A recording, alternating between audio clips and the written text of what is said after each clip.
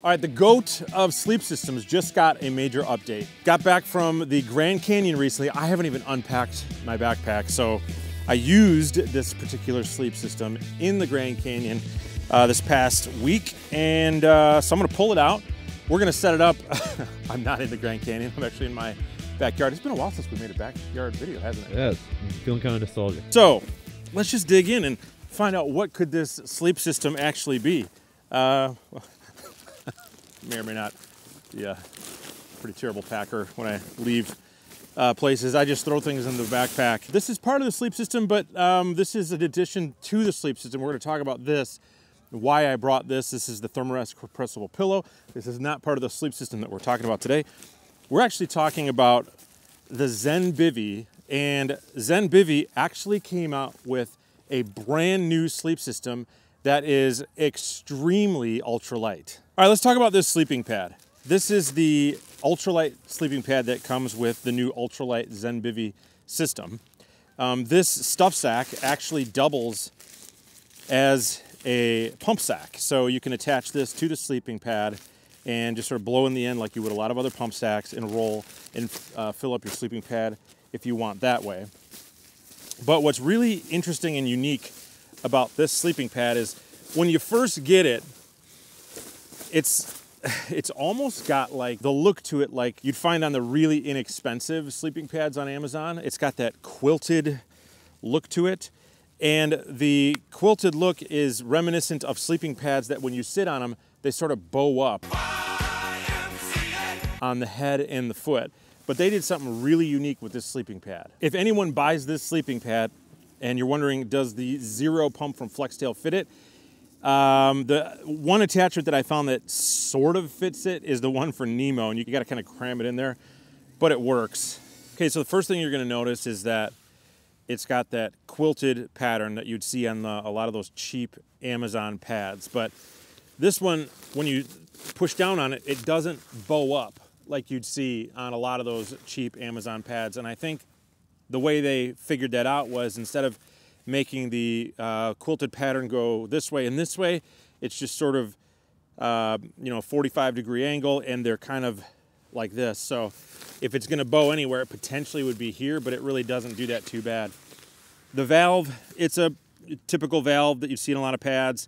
It's got the valve there you can just fill up here. You can sort of the sensitive touch to kind of touch here to release air just a little bit at a time if you want to sort of adjust the comfort, and then you can open this to do the quick release. One thing that I noticed about this sleeping pad out the gate was that the first night I slept on it, my hip was touching the ground. If I cranked my legs up like this, then my hips were hitting the ground, so I had to wake up about 2 o'clock in the morning and fill it up with a little bit more air, and it's really comfortable. It's very comfortable, but that did bother me a little bit, that hip thing. What I had to do to stop that was I had to really inflate the pad almost to the point where I'm not super comfortable with it being that firm.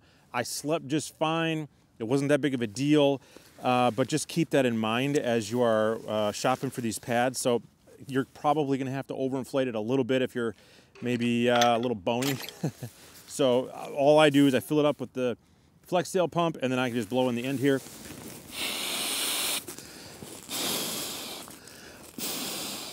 Give it a couple extra bursts of air that pump isn't going to be able to get in there, and then it's a lot more firm. Still really comfortable. This particular pad that I've got here is the 25 by 72 inch pad, so it's a pretty wide pad. My feet hang off a little bit on this one. They may or may not have different lengths than the 72 inch. We'll put all the specs for this stuff on the screen. Oh, and then they call this an R5 R value. It's actually R4.8. And then we're also going to put up on the screen whether that is ASTM rated or not, because I'm not 100% sure on that.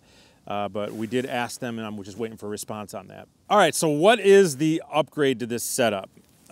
Here's one massive upgrade. This is the sheet that goes on the ZenBivy system. This is the ultralight sheet.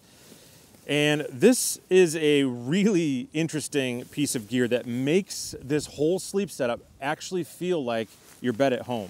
What makes this really unique is the ultralight version is like a half sheet, so it only comes down to about here. And the way it's attached is typical of a lot of quilts. It's just got 2 straps on here. This sheet is great, but you can see right here, like it came off at the top. So it sort of slipped off. I think I just need to get better at putting it on and adjusting it. I figured out that there are straps on the back of the Xmid sheet that need to be tightened up. I should have noticed that, but we were just so tired when we got to camp. I just threw it together the first night, so I tightened those up, and that sheet stayed on really well last night. So once it's tightened up, you've got this insulated hood, and they also make an uninsulated hood on here, and they make them at a 10 degree and a 25 degree insulated hood. But what I love about this particular hood is that you can just sort of put your entire arm in here.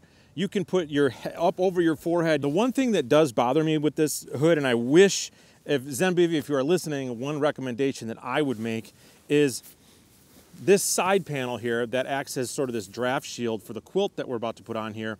It would be nice if this draft shield extended further up, so that way I could clip this down farther, and I can actually peel this hood back if I don't want to use the hood at all. It's just kind of awkward to have this hood always here and having to sleep on top of it when it's really hot out, because you can't really fold it up out of the way really easily. So unless I'm missing something, I guess maybe you could try to fold it underneath, but then it's sort of awkward to get it back out in the middle of the night. That would be one recommendation for me. You're welcome. Now this is the quilt that it comes with.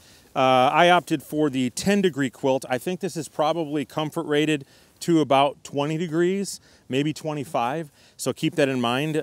But the sort of the survival rating, or the risk rating, I would say, is probably closer to 10 degrees. But this is a really awesome quilt.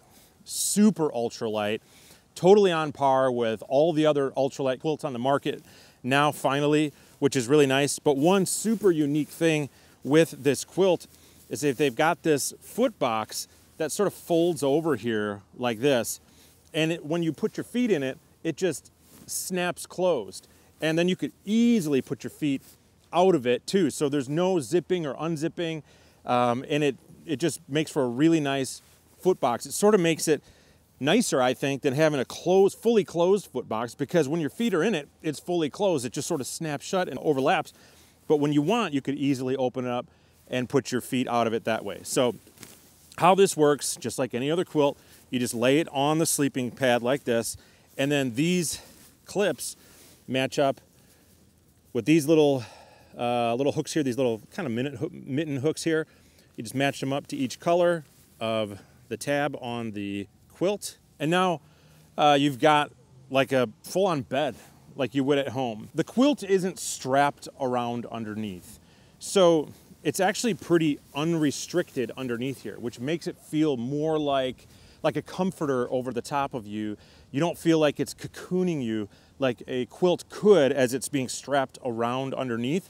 And then as you're rolling around, these sort of draft shields here block all the draft from coming in.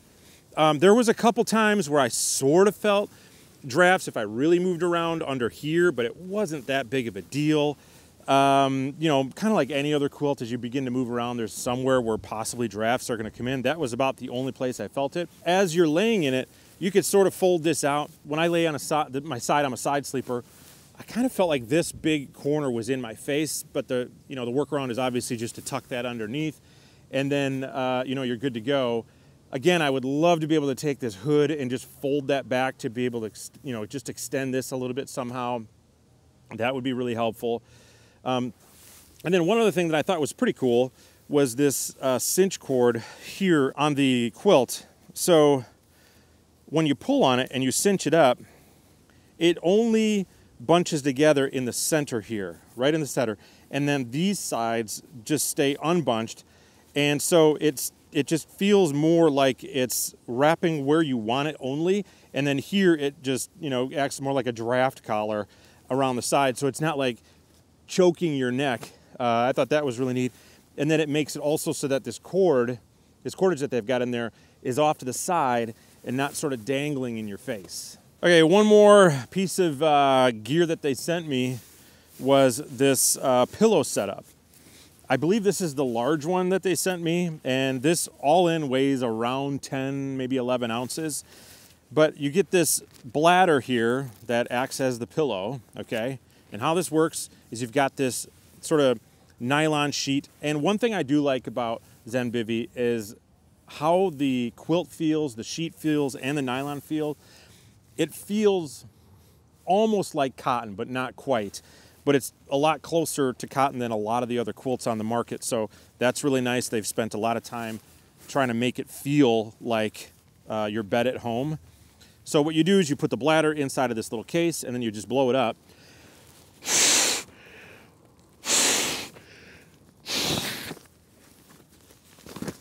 Then you can just snap this shut. And then this down topper, which you could use this as just a pillow itself, would just slide in here. Now you got this awesome, super cozy, comfortable pillow. Super interesting pillow system. It sort of connects at the top here with these little tabs on either end. And that stops the pillow from sliding too far up the top off of the mattress, and they call that like their headboard clips or whatever. Now, one thing that I learned about this particular pillow is that, to me, as much as they tried to make this feel like your pillowcase at home, it was still nylon. I'm pretty sure it's nylon. We'll put it up on the screen. The pillow, while it's very comfortable and it's super fluffy and all those things, it's got like a nylon cover on the outside of it. And so your face feels like it's on the side of a tent all night long, which a lot of outdoor pillows are like that. So it was a warmer night last night. I bet it got down to like 50 degrees, 45 or 50 degrees. So it got real sticky. So just keep that in mind. So I ended up switching over to my Thermarest compressible pillow, because that one's a cotton outside and that one feels more natural to me. This is a very comfortable pillow. I love how usable all of the parts are. You can make it as firm or as soft as you want. It's really well thought through. And again, the idea is to make this like your bed at home. So I did like the pillow, but I would prefer my other pillow instead. You thought I lived by the mountains. No, I live by construction zone. So, yeah, this is my backyard. This is what we're dealing with, folks.